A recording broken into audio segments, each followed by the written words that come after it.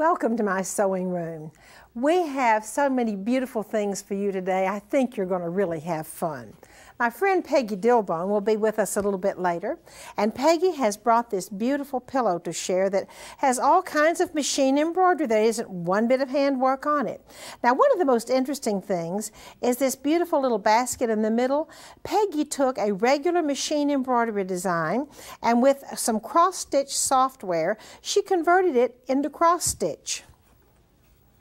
This is one of my all-time favorite projects. For those of you that are so fortunate as to have a machine which embroiders, you can take a little baby pillow or make a baby pillow or a baby pillowcase, and this says, "Precious child of God," put the child's name and the date of birth, and you have one of the most adorable and special gifts to give a newborn baby that I could ever think about. Another one of my favorite techniques is the double Madeira. And the double Madeira technique is on the bottom of this wonderful tea towel, again with some machine embroidery and a little bit of hand tatting. Machine embroidery can be just as beautiful on children's clothes. This little Jack and Jill dress is called Rebecca's Butterfly Dress. And actually, several of my granddaughters have had a dress made from this pattern with its beautiful machine embroidery. Very simple, tailored, and elegant is this white linen blouse with machine embroidered cutwork simply around the neck, and it just has a placket in the back, so it's a very easy blouse to make.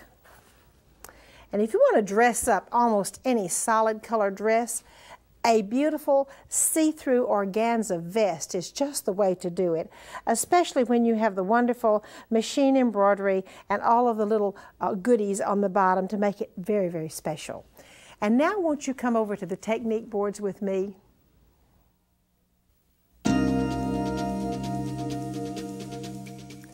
I am so thrilled about the women's suit patterns that we're featuring on this series.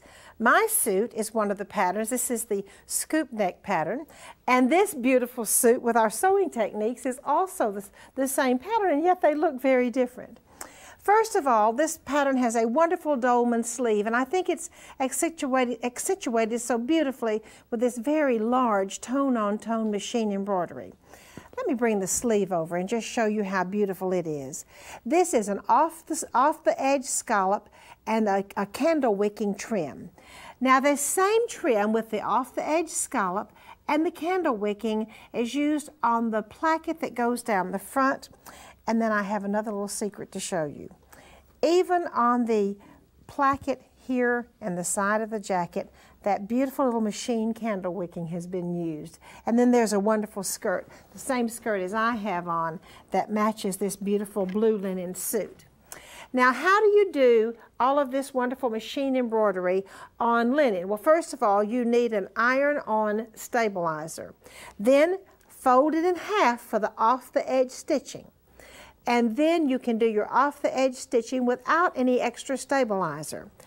To do the candle wicking, however, I have put a piece of tearaway stabilizer behind it so the candle wicking will have just a little bit more stability as I stitch my machine candle wicking. And then after you remove it, this beautiful trim which makes the plackets on this beautiful jacket that I'm going to bring over here with me. I'm so very pleased to have as my guest today my very dear friend and business colleague, Peggy Dilbone.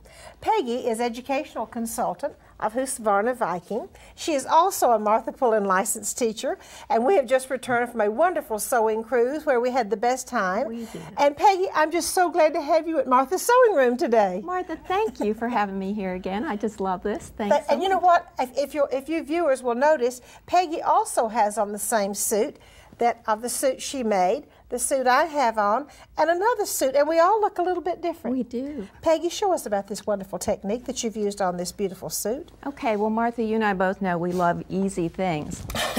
Basically, what I did with this off-the-edge scallop was choose one of our built-in scallop stitches on the sewing machine. And I ironed on interfacing. I just took my iron, pressed the interfacing to my fabric, and then I folded the fabric so I would have a finished edge to stitch on, and the interfacing gave it some body. what I did next was to just stitch the scallops off the edge of the fabric. And you do that by setting it at a certain place on the foot so that you could do that. After I stitched the scallops, then we did the candle wicking. And the candle wicking, I did put some stabilizer in there and then took the stabilizer off to finish the placket. Now I'm going to show you just how easy it is to stitch the scallop off the edge of the fabric. Just the placement of the fabric under the foot, and the scallop stitches beautifully off the edge, and it pulls the fabric into a scallop stitch so that that straight edge actually looks scalloped now from the way it's stitched.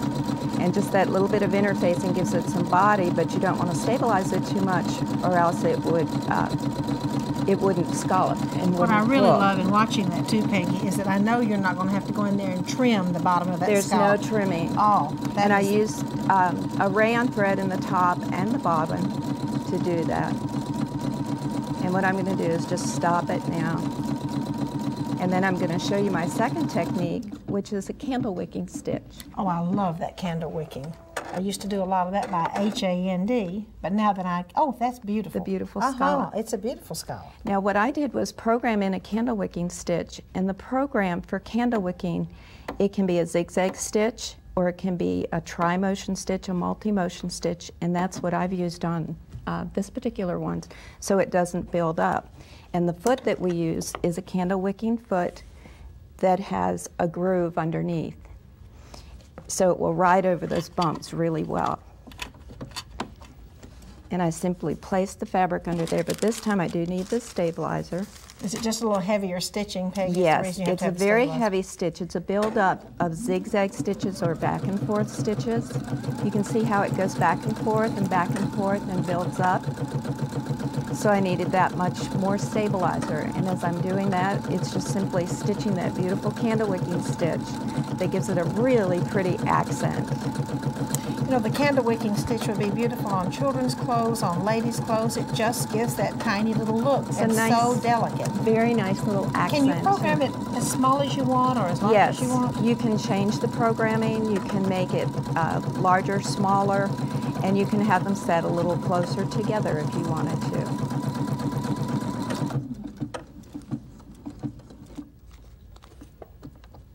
Just and there's the beautiful candle wicking stitch with this off-the-edge scallop. Those delicate little dots. And you know what I'd like to show our viewers one more time? Yes. Let's let them see on this beautiful blue linen suit exactly what the candle wicking stitch looks like. And that beautiful scallop off the edge that you did not have to trim. That's what I especially like about that particular scallop. And then you used it on both sides, on the top placket and on the bottom placket too. Mm-hmm. And then around on the sleeves. What an elegant trim for a lovely summer linen suit. Thank you, and Martha. next we have a garment construction tip for you.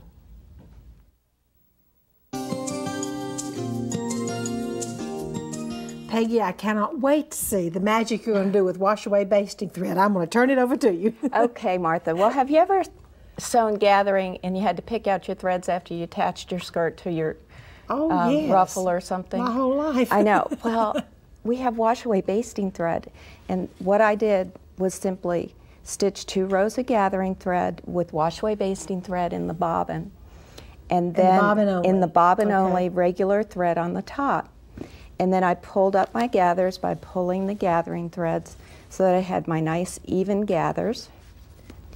And then I attached it to, this would be like putting a ruffle on the bottom of a skirt. I attached it with a straight stitch with regular thread, and then, oops, my thread was showing, my gathering thread. So normally I would have had to pick all that out. Okay.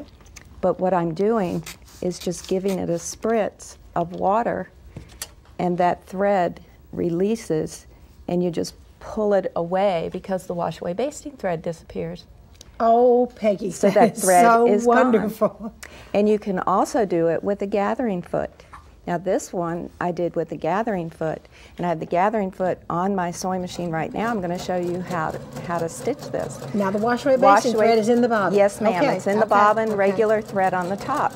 And you set it for whatever amount of gathers that you want. And with the gathering foot, which is wonderful, I use my left needle position, so it gives me a nice wide border. I just stitched it the same way, but it automatically gathered the fabric for me. And then So when you sew it down, then you just spritz it with the water and it all goes away. Sewed it down, and again, when I folded this back, my gathering threads were showing. And?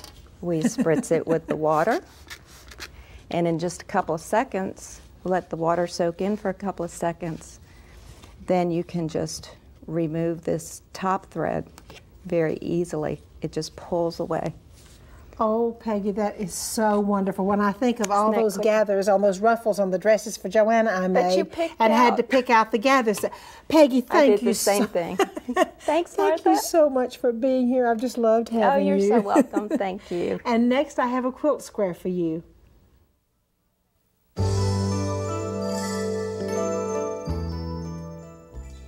I love this quilt. I've called it the Blue Danube quilt because it has such wonderful shades of blue as its primary color. Now the Celtic lace shaping square, which we're going to talk about today, this is Celtic lace shaping, and the term comes from the quilting industry. Some of the laces go under and some of the laces come over. And actually, I've used the same design on this Celtic lace shaping right here that is lace shaping. I used the same design that I used on the bias lace shaping. It's not bias lace shaping, bias shaping, Celtic bias shaping.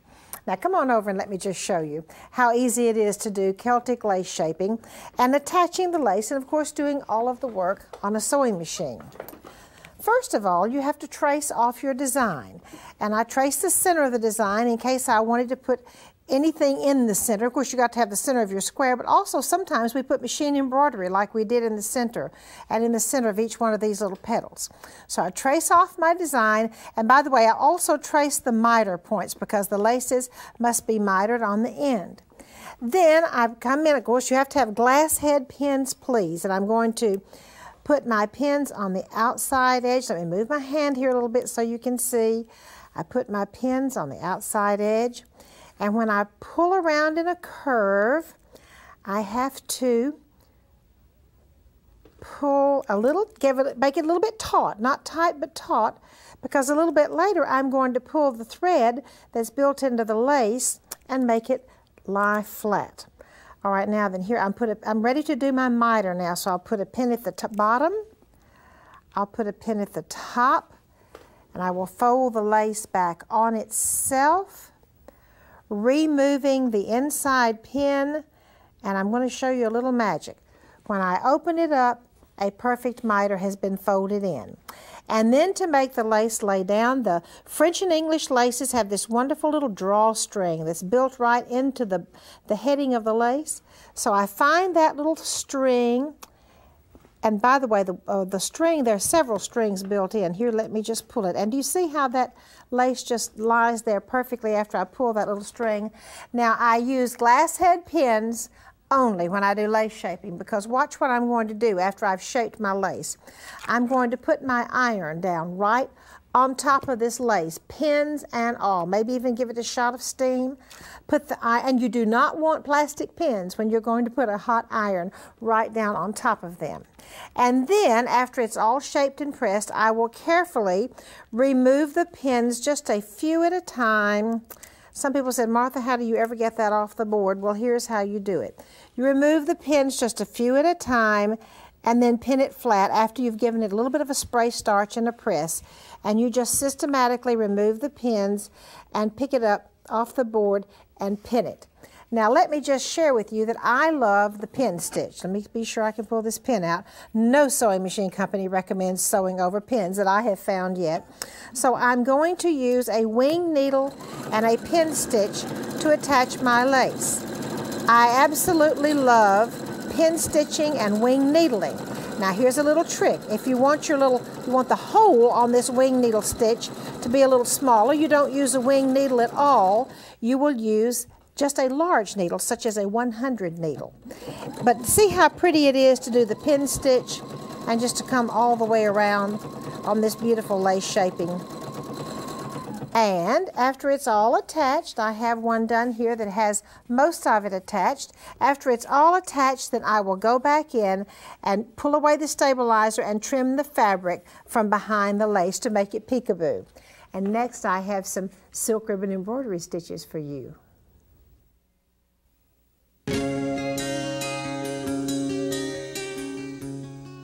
I'm so pleased to have as my guest today my very dear friend and business colleague, Beverley Sheldrick. Beverley is from New Zealand. Beverley travels to teach at the Martha Pullen School of Art Fashion in Huntsville twice a year, and we've also taught both in New Zealand and Australia too, Beverley.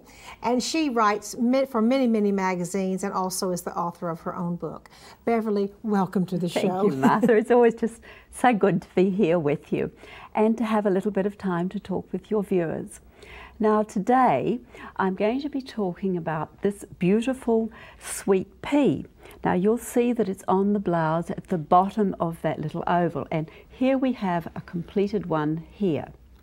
Now this is a very pretty flower. It does take just a little bit of time to do, but I think it's worth the effort. Now you can see here that I've done the first step, which is this little ruffled section here. I've then taken the slightly darker colour to put the little piece here, and then I've got these stitches at the bottom here, and also you can see that I have the trail there. Now it's not difficult to do, but it just takes a little bit of time. So you can see I've got some of this 7mm silk ribbon, and what I'm going to do, ladies, is and gentlemen, there are men, because I know there are men that do silk ribbon, but what I want you to see is that I'm just taking a little whip stitch like this, and I'm going over and over. And then when I've got 4 or 5 stitches, I will just pull it up like that. And then I will put my needle down, and in that way I've gathered it up. Now I'm going to continue just going round like a little half hoop like that, and you can see there's the first half there. Then when I've got it as big as I need, then I will just take it through to the back. Now to do this little section here, I'm actually showing it to the viewers in 7mm. I really did it in the 4, but I'm using 7mm just to make it a little bit easier for people to see. Because here, I'm just going to take that through to make it easier for everybody to see.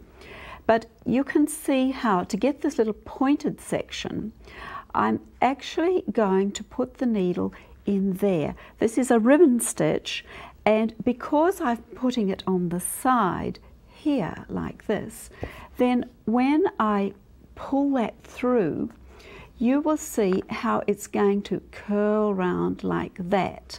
And then the second one will just go exactly the same way, but I will put it on the other side like that. Now the leaves, again, I'm showing it to you in the bigger ribbon to make it easier, and this time we're just dropping it instead of going up, and once more it's that same technique of just pulling it through like that and making it curl at a different angle. The side ones are little side stitch ones, the middle one is just the normal one through the middle, but just dropping them down. And of course the vines are very easy, ladies. They're simple, and gentlemen, goodness, I really must remember that we do have these in viewers. Simply just a little outline stitch, just like this, just little back. But it is important when you're going through this section here to take really tiny little stitches, because otherwise it doesn't go round easily, and I often will actually split those stitches, because in that way it keeps them in the position that we want them to go. So you can see how just like that and round, and there it is. I think really a very pretty. You can trail your vines really as far as you want them to go. You can put in as many as you like, but it just adds that little bit of extra I can't think of the right word at this moment, but you know what I mean. Extra pizzazz. Yes, yes. Or extra delicacy, maybe. But you will either use a single strand or two strands of stranded cotton. Look really good. Oh, Beverly, those little sweet peas are so beautiful. And thank you so much for being here. You always bring such joy to the show. Thank you. And now I have a craft for you.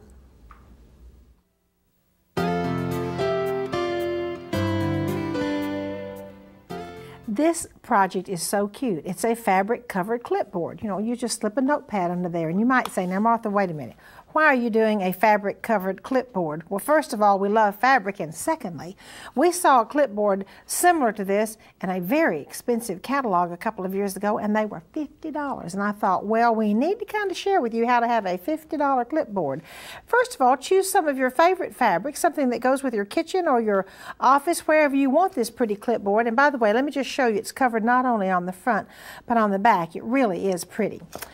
Now then, very easy to do. First of all, this is the pattern for the back, and that will actually go in and cover up what you wrap around from the front. So you're going to have a fusible interfacing and paper-backed fusible, and you're just going to press it on, and then you're ready to pull it off, and then you'll use the iron, of course, to adhere it. But before you put your backing on, you have to make a pattern for the front. So you make a pattern for the front of the clipboard. Now I've got it kind of folded in here. I've already pulled off my fusible backed fabric. And so I will pull it off, pull off the paper part, come in here, just simply press it down. This is really very easy to do. Come in and make some cuts so it will go right up around where it's supposed to. Also clip the curves on the bottom, and then it will be turned over, and I'll use my iron to make it really, lay down. So I will fuse all of this. Actually, I don't have to use my iron on this one. It will stay down just fine. And then I'll bring in my back piece, which I will have cut out after I put all of this down, and then put my back piece right on top here. And then, if you do this, you're going to have one of those $50 clipboards too. Won't you come along with me to my attic?